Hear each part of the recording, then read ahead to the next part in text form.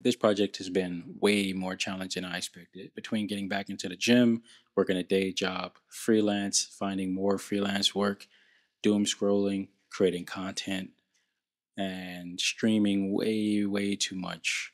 Staying on track has been a moving target. But I've set some parameters for myself, some rules that I'll be sharing with you by the end of this video. And these rules are to help me stay more focused on this major project that I committed to. The project that I'm talking about is Following the Recipe. Following the Recipe is a series where I'll be going out to capture photos using custom Fujifilm recipes that I'll be sharing my experience on. First video is still under production, will be coming out soon. For the month of September, I've been shooting with the Fujifilm X-H1, great camera. This is two versions before the X106. This is not the X106, same body, doesn't have as much capabilities, but this camera does what I need. Did not see the need to upgrade. So sticking with the X100F, older camera, can't complain about it. The recipe I'm using is hi-hats. I planned to release this recipe back in August, but life got in the way. Things got a bit busy. Did not release it then, but I'm currently working on the set that I'll be using. So then when I go through and explain why I'm using this recipe, what I noticed when using it, what I liked about it, what I didn't like about it, and how to improve it, all of that, still working on it, still working on that set. Planning on releasing the blog and the video soon, so do stay tuned for that. Now for the real struggle, committing to this project. The distractions I mentioned earlier, like work, gym, doom scrolling, freelancing, they have made committing to this project tough. In addition to working on general videos, like for instance, one big piece is setting up and breaking down all of the camera gear to record my general videos, which I also use for freelance work. So I don't have that spare camera that I can set up and leave set up and just have that camera I come to. I don't have that. So, which I think, as I'm saying it out loud, it sounds like an excuse. And the next thing I want to say is also going to contribute to being an excuse. But it has honestly, what am I trying to say? Getting out has honestly been harder than I expected with fluctuating energy levels and motivation. And that's a whole other topic that I can't get into. The fluctuation of energy and motivation. I feel like they go hand in hand.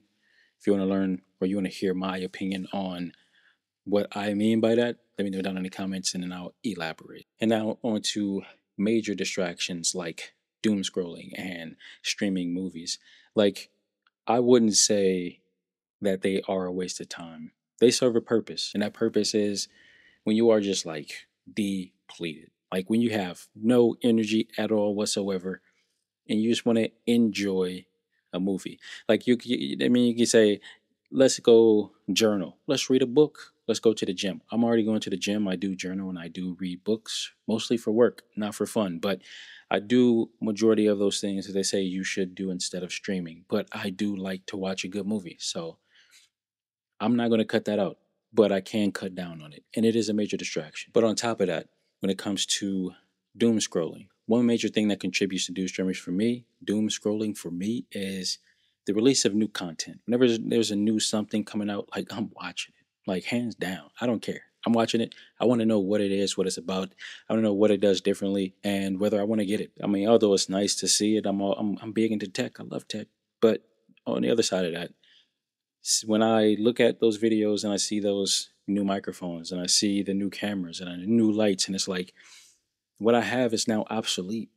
My things don't matter anymore. So now I should go get those things, but I can't. So that also, incorporates into motivation and burnout. Like, I'm honestly burned out on watching all of those videos about new gear that's coming out. I do want new gear regardless if I find out that it's coming out on YouTube or if I walk in the camera store and I see it. I'm kind of tired of watching all that content constantly about new content. But also, all in all, when it comes to that fear of missing out on the new things that are coming out and whether I can contribute to that experience, I'm not in a rush to upgrade, though I would like, to test out the newest camera. But I do enjoy what I have, and I also want to make the most of what I have because I'm really not in a rush to upgrade. Even if I were to get a chance to use some of that stuff unless it can really speed up my workflow in a way that the gear that I do have can. I really don't see the need to get it either way. But I still like new tech, just like just as any other camera person or tech person out there. You want the new things. You want to test it out and see what innovations are happening on a daily basis at this point. So to get back on track, I'm setting some rules, some parameters for myself, and I have three of them. First one is to downsize the memory card on the camera from a 64 gigabyte to a 16 or 32 gigabyte memory card because I have photos on this same memory card from February of 2024 that I need to get off. I have basically personal work and client work on this memory card, and I need to wipe this memory card and take off the photos that I've already captured for this set. So the first one is to downsize the memory card, and basically I want to shoot like I'm shooting with a film camera with only a set number of shots that aren't that many. Number two is to be more intentional with what I shoot. That means that I'm putting more thought into what I want to capture. That could be finding inspiration online. That could be finding inspiration as I walk around and see things when I'm not shooting, but actually just being intentional and paying attention to what's happening around me. That will definitely help with the doom scrolling. Third is to actually plan out the shoot. So once I'm paying attention and being more intentional, I'm also either taking notes or just coming up with some ideas on the fly that may just be those passing ideas that you don't really want to stick with, but they just kind of inspire something else, the thing that you're actually trying to get to, just to plan out what I'm actually doing instead of going out and shooting because I have an hour or two to shoot and not really know what I'm shooting and just kind of just shoot random stuff. Now, all of this will help me in the end, especially when it comes to motivation, reducing the amount of doom scrolling, reducing the streaming. The gym I won't cut out. I'm liking going to the gym. It's boosting energy. I feel better. When it comes to my day job, I just might quit that. I just might.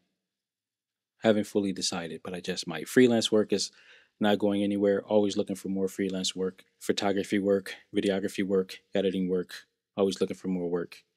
Hit me up down in the description if you do need work.